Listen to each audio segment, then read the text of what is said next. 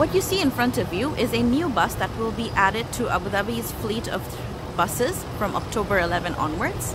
This new model is a minivan and will be used to improve connections within residential areas in Abu Dhabi. We'll do a quick tour right now.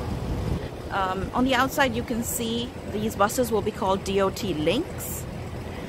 The doors are automatic and open quite easily.